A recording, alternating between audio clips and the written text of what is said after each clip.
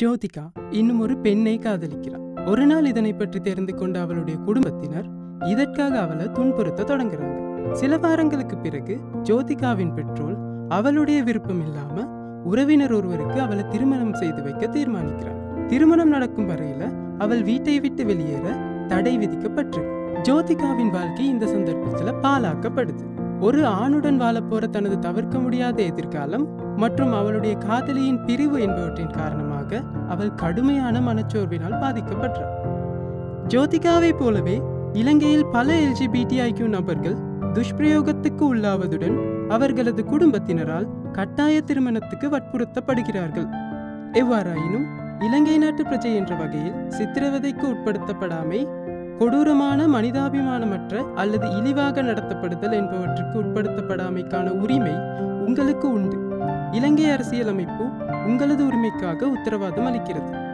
இத்தருணத்தில் ஜோதிகாவை திருமணத்துக்கு வற்புறுத்துவது அவளது அடிப்படை உரிமைக்கு எதிரான செயல் என்பதை ஜோதிகா அறிந்திருக்கவில்லை. அதனை எதிர்த்து போராடுவது எவ்வாறு என்பதனை பற்றியும் ஜோதிகா அறிந்திருக்கவில்லை. நீங்களும் இவ்வாறானதொரு சூழ்நிலையில் இருப்பீர்களானால் உங்களுக்கான உதவியினை பெற்றுக்கொள்ள நீங்கள் சில நடவடிக்கைகளை மேற்கொள்ளலாம். பெண்களுக்கான தேசிய உதவி ஆணைக்குழுவில் முறைப்பாடொன்றினை மேற்கொள்வதன் மூலம் உங்களுக்கான உதவியினை பெற்றுக்கொள்ளலாம். அதேபோல் இலங்கை மனித உரிமைகள் ஆணைக்குழுவில் முறைப்பாடொன்றினை மேற்கொள்வதன் மூலம் உங்களால் உதவியினை பெற்றுக்கொள்ள முடியும். இன்னும் ஒரு நடவடிக்கையாக உங்களுடைய பிரதேசத்தில் உள்ள நீதவான் நீதிமன்றத்தில் விண்ணப்பம் ஒன்றினை தாக்கல் செய்வதன் மூலம் உங்களுக்கான இடைக்கால பாதுகாப்பு உத்தரவு ஒன்றினை பெற்றுக்கொள்ள முடியும். இடைக்கால பாதுகாப்பு உத்தரவானது உங்களது வழக்கு முடிவடையும் வரை உங்களை வன்முறைக்கு உள்ளாக்கிய நபர் தொடர்ந்தும் உங்கள் மீது வன்முறையை பிரயோகிக்காமல் தடுப்பதற்காக நீதிமன்றத்தினால் அந்த நபருக்கு வழங்கப்படும் ஒரு கட்டளை ஆகும். குடும்ப வன்முறை செயல் தடுப்பு சட்டமானது பாதிக்கப்பட்டவர்கள் தம்மை வன்முறைக்கு உள்ளாக்கிய நபருக்கு எதிராக சட்ட நடவடிக்கை எடுப்பதற்கான சிறந்த பொறிமுறையாகும்.